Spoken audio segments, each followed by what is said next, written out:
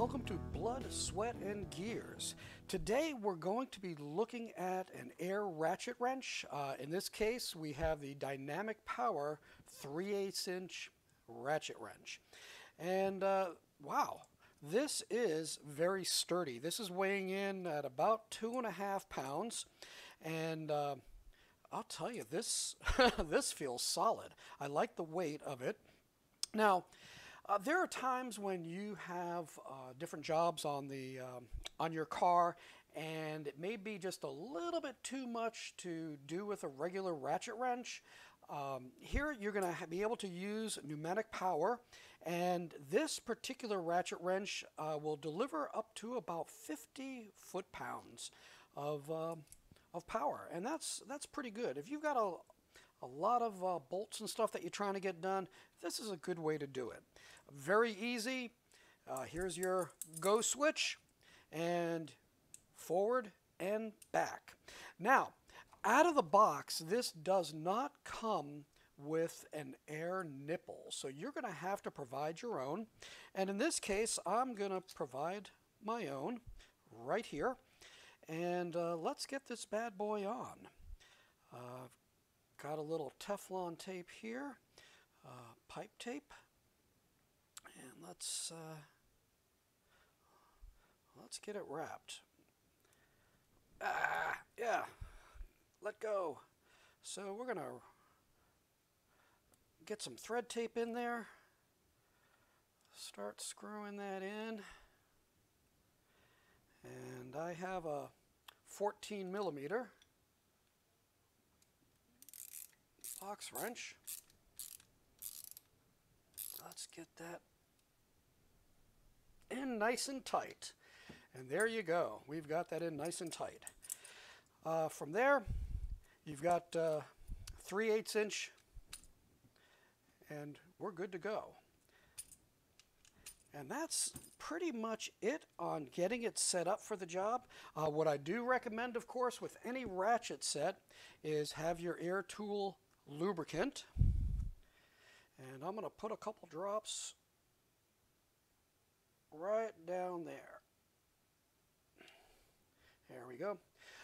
Always make sure that whenever you use this on a daily basis, or if you're using it for a long amount of time, that you do use the air tool oil, the lubricant.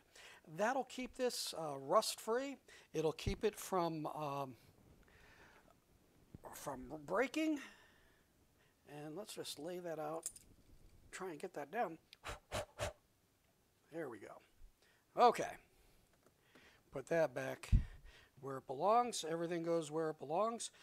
All right, let's go over to the car and let's see how this works. Okay, we're at my Ford Mustang 2006 convertible, and I have my air hose, and let's get this connected up. I have the pressure set at about 90 psi, a little bit above 90 psi, and make sure this is going to go the right way. We've got right over here, I feel a little leaking here, so I'm going to have to tighten that up some more. And let's get that out. And there you go. It's out. And let's get it back in.